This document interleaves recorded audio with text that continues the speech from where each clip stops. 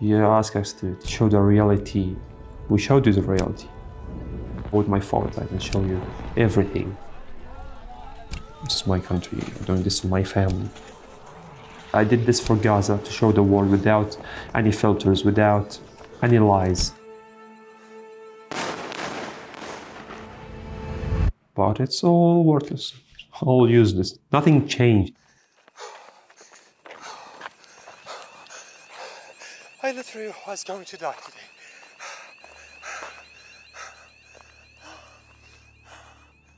My life in Gaza before the war was full of limitations and full of depression. I didn't have a plan maybe for my life, but I kept dreaming about things that I want to have, I want to get, I want to reach. I found my passion when I was like 16 years old. I was creating my freedom with my hands in photography. I feel like I'm doing something that healed me from inside. I always dreamed to be a traveler photographer. I wish I reached people with my beautiful pictures for Gaza, not with our suffering. I didn't want to be a war photojournalist, but you don't have the option, you don't have the freedom to choose. I'm a Palestinian living in Gaza Strip, so I can't ignore or turn my back.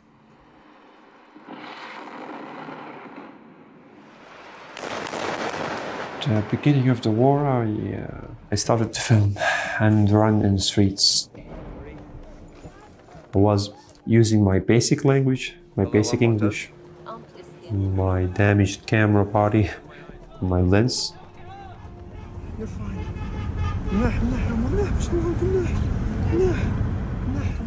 The challenges of covering a war, for me, I'm from there, so it's different. It's like a double pressure on me. What's happening to my people, to my friends, to my family. والشهيد حبيب الله لا إله إلا الله والشهيد حبيب الله والشهيد حبيب الله لا إله. Tourists were like the most targeted people. Trying to cover and at the same time trying to survive. I saw it, I was gonna die because they opened fire on me.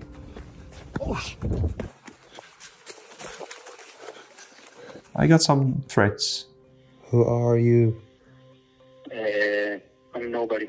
For Gazan, it's known that no color ID, it's the IDF. Can you post a story maybe condemning Hamas so this can all end?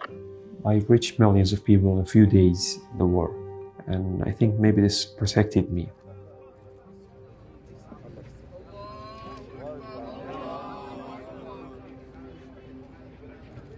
Many journalists lost their lives. I lost 18 family members. I lost more than 12 close friends. Hatim is a paramedic. I lost Salah and Khalid. They are twins. I lost Mahmoud. I lost Ali. I lost my neighbors also. I lost Muhammad, my neighbor, and he was a young guy, full of passion, and they struck his house full with immigrants, people who came from Gaza, sort of people who evacuated Gaza. Don't forget also about the journalists I lost, the friends.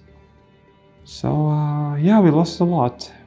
So I was filming this and showing the world, and no one stopped it. So why should I keep filming?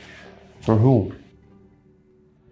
So this is the last time you will see me with this heavy, stinky vest. I decided to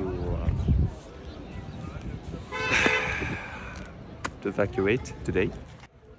I didn't decide to leave till the moment I saw the Israeli tanks that reached the end of my street.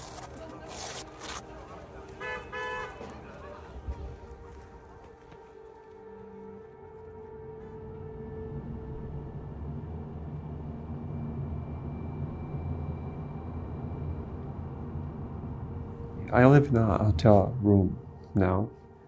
Well, it's weird. I can't enjoy anything. I can't feel happy about anything. Maybe I'll be useful from outside to make some noise, more noise. I didn't expect to be famous by the war, but in the end, it happened. I don't like it, to be honest. Just like bring me back the people I lost and bring me back Gaza.